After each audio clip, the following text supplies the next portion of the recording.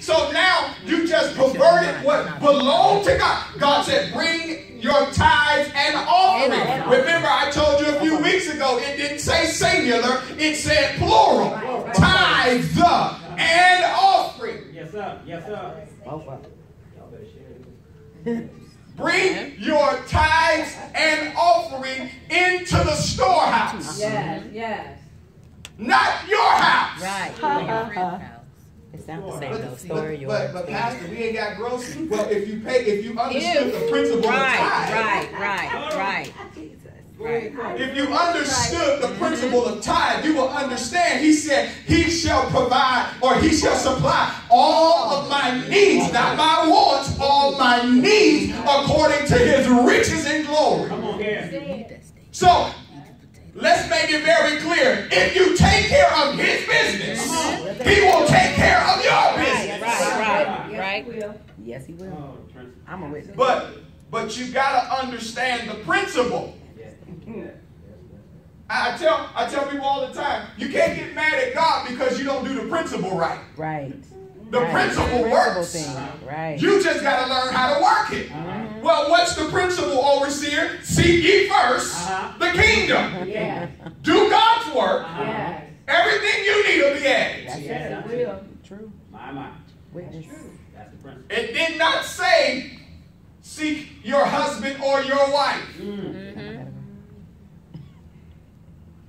It says seek the kingdom first. But remember, I taught you last week that he said bring the tenth. Bring in the tenth. And this is what bothers me. If God can do more with 10%, then you can do with your 90. Man. Seriously. I don't get why it's such a big deal, Mother, that folks, they want to blame God thinking that little 10% that they give is going to make or break who you are. Yes. That's right. Say it. Yes, you're giving. I understand. God bless you and everything that you do. But your 10% is not going to make a dent in the 90 that God has allowed you. Not that you should have, but God has allowed you to operate with. Right. And like I told you, if it's that big of a deal that your 10% is going to make or break you, keep your money. Keep it. I know. Keep it. Because watch, all you're doing is allowing your 10% to pervert the rest of the offering. All right. Because you're giving it in the wrong spirit. And unfortunately, I can't allow your perverted gift to mess up the anointing and the giving in this house because you got an attitude because of your 10%. Yes. Just cut it straight. You want to have a little nasty attitude because it's your week to pay tithes. Come on. Get over yourself.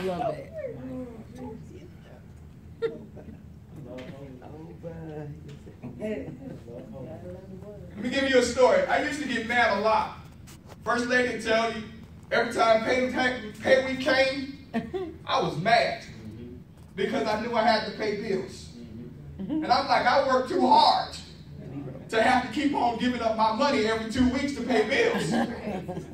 There should be a law that allows me to hold on to my money when I want to hold on to my money. Make the law. Now listen, I didn't say I got mad because of time. I said I got mad because of bills.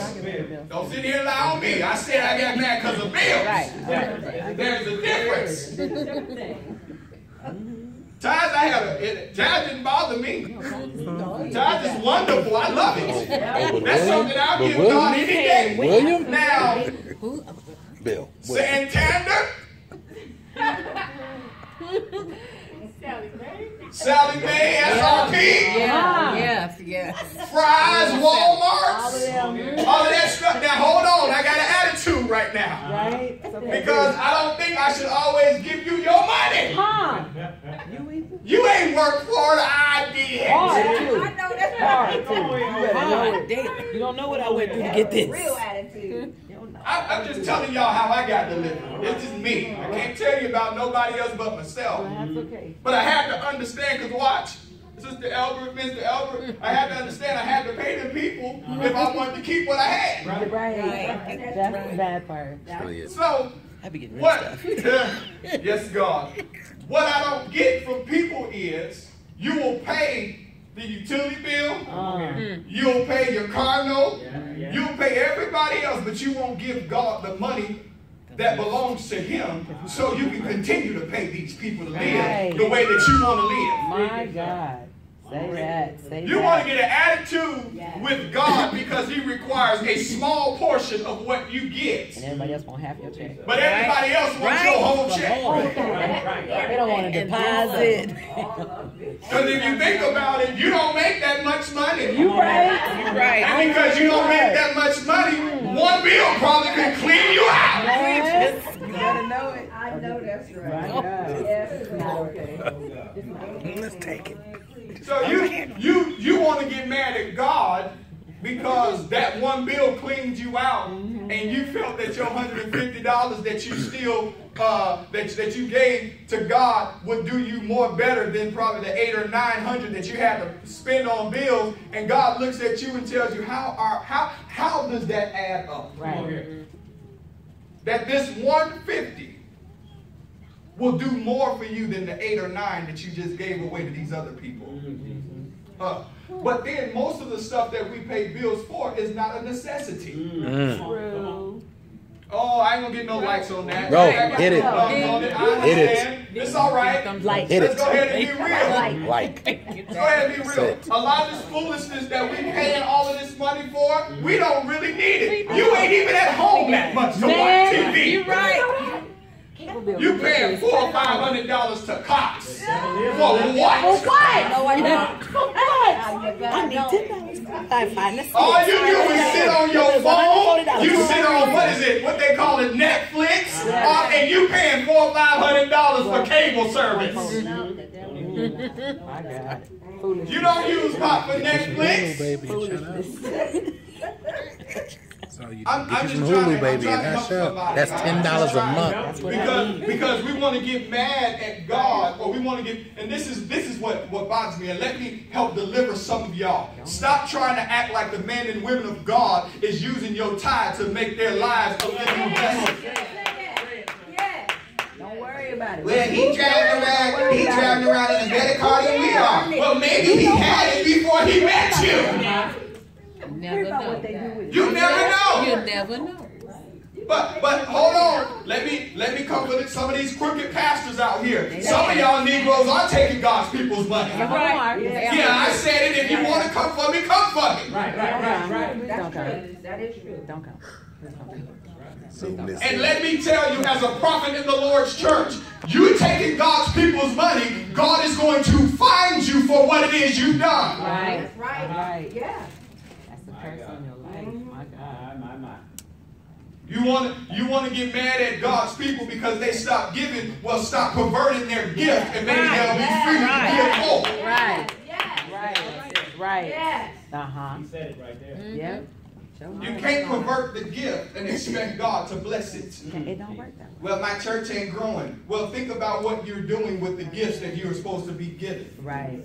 The gifts that's supposed to be offered up to God. Remember, I told you on last week that the leaders, that the Levites, they put the offering box on the outside of the temple so that they can be seen giving tithe. Yes.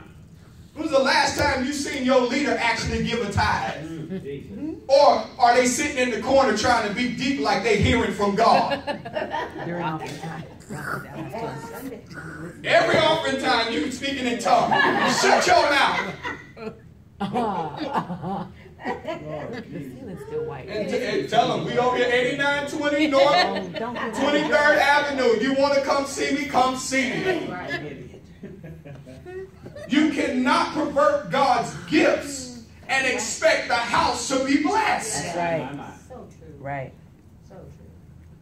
It just doesn't work that way. No, it doesn't. Right. You have to be a good steward of what God Yes. is doing. Yes. Very true.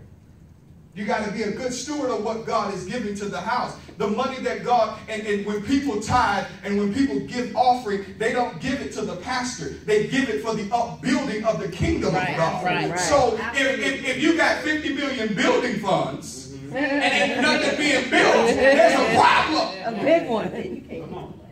There's no doorknob that's been put on the church. Nobody's seen a new coat of paint anywhere. But we want to be mad because we need to give more money in the building fund. Take the little poster down, sit yourself down somewhere, and go and pray and ask God how to do it all over again. Do it over, God.